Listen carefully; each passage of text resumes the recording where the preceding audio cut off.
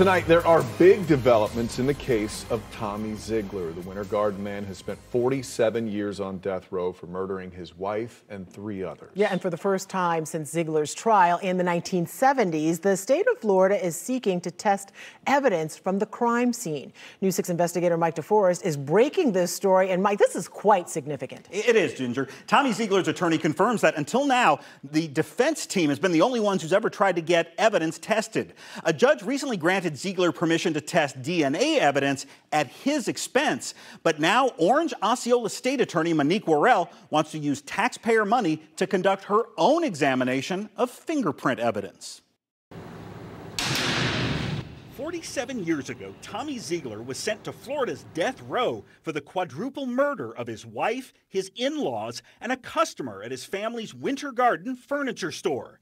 Zeigler supporters question his conviction, saying there were many problems with the police investigation and trial. Now, Orange-Osceola state attorney Monique Worrell wants the state to test fingerprint evidence collected back in the 1970s. In this newly filed motion, Worrell is asking a judge to release select pieces of evidence for latent print examinations. That evidence includes fingerprint samples taken from the 4 victims.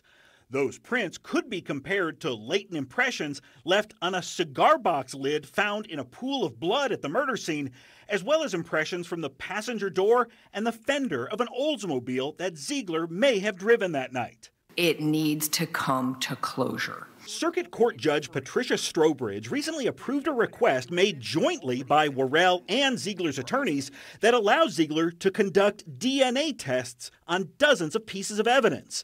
That DNA testing, which is underway right now, is being done entirely at Zeigler's expense.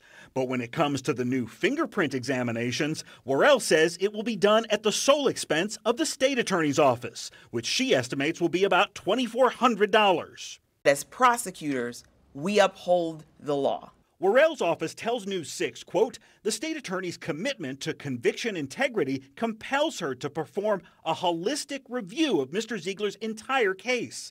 If the new DNA testing being conducted by Zeigler's team leads to future action in court, Worrell says her office needs the ability to respond.